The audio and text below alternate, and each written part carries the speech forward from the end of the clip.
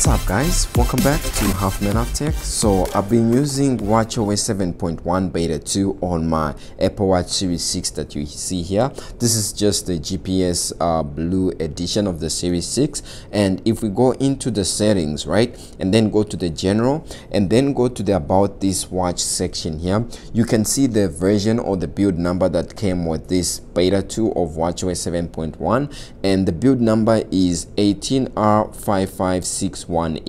This has an E at the end, and basically in terms of stability wise, there's a few bugs that I noticed, and since this is a follow-up video to my initial video that I did, I'm going to be highlighting some of the issues that I noticed. The first issue that I noticed has to do with the watch faces. So when you are on this page and you long press here, you'll notice that sometimes when you are on watchOS 7.1 beta 2, this page sort of gets stuck from time to time. It's something that I was experiencing more often initially when I updated my Apple Watch to watchOS 7.1 beta 2, but you know, after restarting my Apple Watch, I noticed that that bug sort of disappeared. So if you have a different Apple Watch, this is something that you might want to watch out for, and if you are updating, look out for this. I don't know if the bug completely disappeared or if it's coming back. For me, it's been like a hit and miss at this time ever since I restarted my Apple Watch Series 6 after updating to watchOS 7.1 beta 2.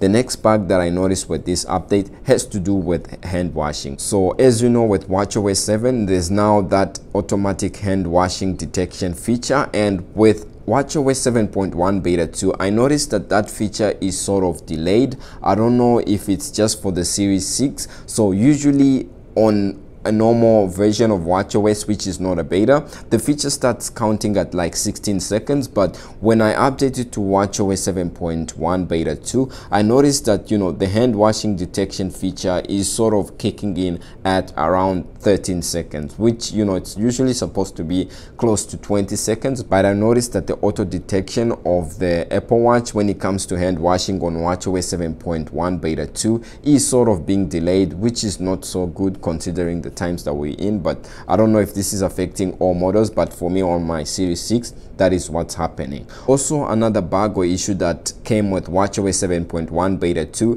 has to do with the battery for older series of the Apple Watch, and at this time it seems to be more concentrated towards the Series 3 and Series 4, and basically for those users, they are reporting that, you know, their battery is performing like so terrible. But for me on my Apple Watch Series 6, it's actually performing quite well. Now let me just show you what I'm getting in terms of, you know, my battery performance. So if we go into the settings and then, you know, go to the battery section, which is right here, you can see that, you know, my Apple Watch is on 71%, and it was actually last charged to 100% at 7 a.m. and the time, as you can see now, is 4:32 p.m. so it's been like almost a whole day and I have 71%. So for me, it's quite good. And just by looking at the graph here, you can see that, you know, it actually maintained 100% all the way until like 9:30. So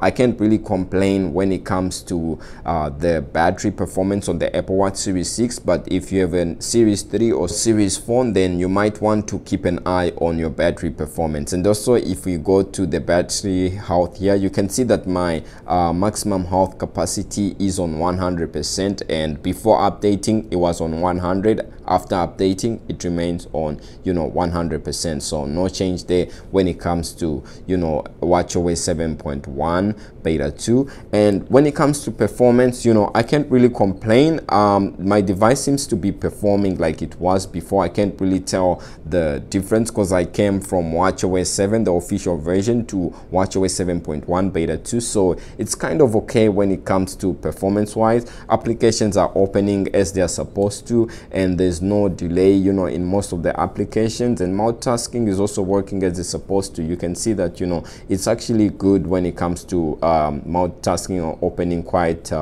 different applications with this watchOS 7.1 beta 2. Now with watchOS 7.1 beta 2, there's about 4 or 5 new features that came with this update, and the first one has to do with, you know, different emojis that we got. So if we go into type messages and then, you know, click on the emoji section here, you will see quite a number of different emojis that have been added. For example, if we click this section here that says smile and you scroll down, you notice that, you know, this is a new emoji of this guy wearing specs and the mustache, and there's more emojis under that section. There's also more emojis that were added with regards, you know, to animals and nature. Also, food and drink has been updated. We have more fruits, and then we also have more variety when it comes to food. We also have, like, you can see that bubble tea emoji there. That is a new feature or a new icon that has been added with watchOS 7.1 beta 2, and there's a ton new of emojis that were added. Basically, all the emojis that have been added to the latest beta of iOS 14 have also been implemented in watchOS 7.1 beta 2. The second new feature that came with this update, it's actually not a feature, or it's more of a fix, and it has to do with the missing Apple Watch faces. So if we go here and, you know, just see the different Apple Watch faces that we had that came with watchOS 7, you can see that, you know, they are now showing. You can see this one here, it's now working as it's supposed to, and if you click on it, you can see the different variations. If you want to see, you know, the iPhone here, you can see that the watch faces that are under the section new in watchOS are now showing as they are supposed to. So this is a fix that came with watchOS 7.1 beta 2. On beta 1, quite a number of users were reporting that, you know, these watch faces were missing, and also quite a number of different watch faces were missing, but that has now been fixed with watchOS 7.1 beta 2. Now, another change also that came with this update has to do with Siri. Now, if you use Siri a lot on your Apple Watch, you can now send messages using Siri. So you can basically dictate what you want Siri to send, and once you confirm the message and the recipient, Siri will be able to send the message, which is a fix that came with watchOS 7.1 beta 2.